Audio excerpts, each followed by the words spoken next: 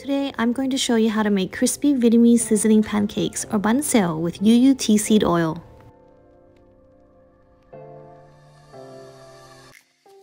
First, you'll need to make the batter at least 1 hour before cooking. Mix together the rice flour, turmeric powder, cornstarch, salt, and some beer for the extra crispiness, water, and then give it a really good mix until all the clumps are dissolved.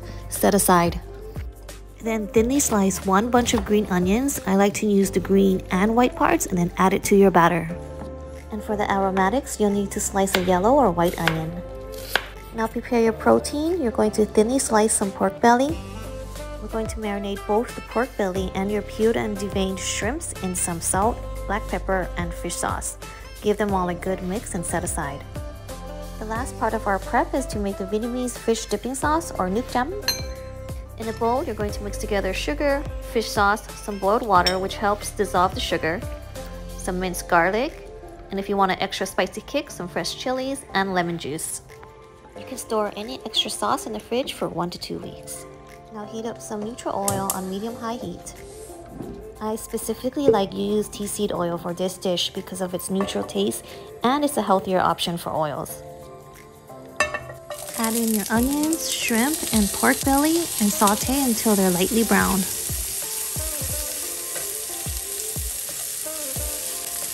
Now pour enough batter to cover your skillet and then in a circular motion, swirl the skillet around to spread the batter evenly. Add some bean sprouts on top and then reduce the heat to medium and cover for 2 minutes.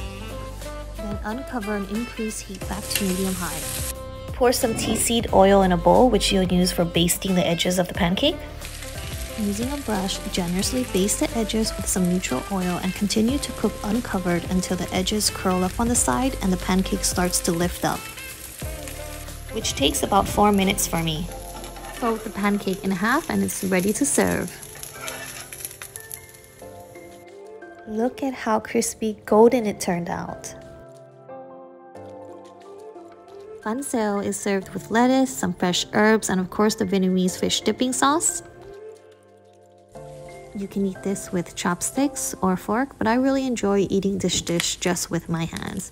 Just wrap it all up in the lettuce, dip it in your fish sauce, and eat. Enjoy!